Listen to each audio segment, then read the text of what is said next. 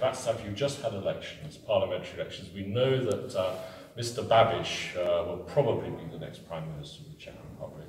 But what will happen in the coming weeks, and what will be the shape of the next Czech government, in your view?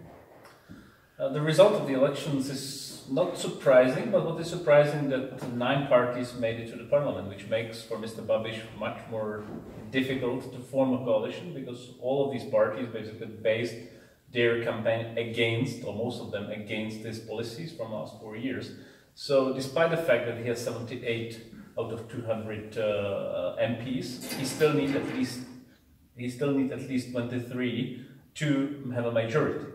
And the second biggest party, which when we see the program of the 2 parties is relatively similar, it's the Conservative Party, ODS, is not willing to go to the coalition, which would make sense from policy perspective, but doesn't make sense from the perspective of how the ODS get this result. They get this result because they highly criticized Babiš in the last 4 years. So the most likely situation for next few weeks is that Babiš will somehow form the minority government, maybe pick 2, 3, 5 MPs from other parties, maybe nominate some renowned personalities for different ministries, and will form the government. But we have to bear in mind that we are 2 months before the presidential elections, which also plays a role in this process, because president appoints prime minister, and if Babiš would fail in the first round, then president appoints a second possible. He has a second round, and he might appoint the same person, but also different person. So both men and Babiš needs president now, but President Zeman, who is run for the second mandate, needs Babiš because he needs the support of his voters. So, well, clearly a lot of uncertainty. Now, one thing we do know about Mr. Babiš is his track record when he was the finance minister of Czechia in the previous government.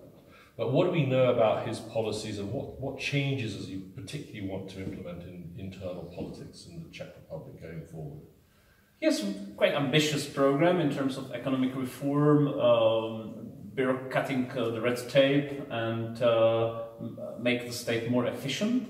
And all these policies, and he's not a man of compromise. He cannot simply leave part of the reward to others. So I think his main priorities is not so much focused on foreign policy or European policy. He insists on also for his MPs and ministers to stay at home, to focus on domestic policy, and it will pretty much depend what the potential coalition partner will allow him to do. The second and third party are not willing to support his policies in terms of regulating the market, because he's quite vocal on tax evasions on a national level. So we can expect basically not much change in terms of economic policy. Also, the economy is growing, so no government wants to change much things because it works. And in last 3-4 years, he managed to reduce the deficit of public finances, and I think the objective is to get closer to zero if the economic growth will continue. Well, although you say he's disinterested in foreign policy, a lot of people are thinking that his election does change the dynamics within the Visegrad group, following on from Prime Minister Sobotka, but also in the context of Sebastian Kurz's victory in Austria. This potentially could lead to a realignment of regional relationships, but also in terms of the Czech Republic's position vis-à-vis Brussels. Do you see any impact in those areas at all? I don't see much impact. On one side, Babiš is not very interested in foreign policy. On the other side, he is pragmatic and he speaks languages, which is not the case of our previous or current prime minister and other politicians. He speaks very good French and German and English. So when he has a priority on a European level, he's able to find an ad hoc coalition like he did in recent years on VAT reform with German Minister Schäuble. So there is a way to push concrete policies within Visegrad or outside Visegrad. He's very pragmatic in with whom the coalition will be formed. But I would not expect any deeper change of the Visegrad, of the dynamics of Visegrad.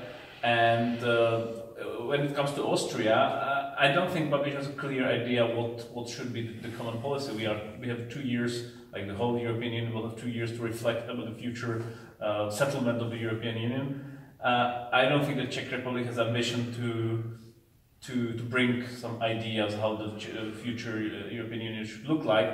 But definitely is highly likely that they would not, the future government would not support entry to the Eurozone. That's quite clear because all major parties are not supporting that.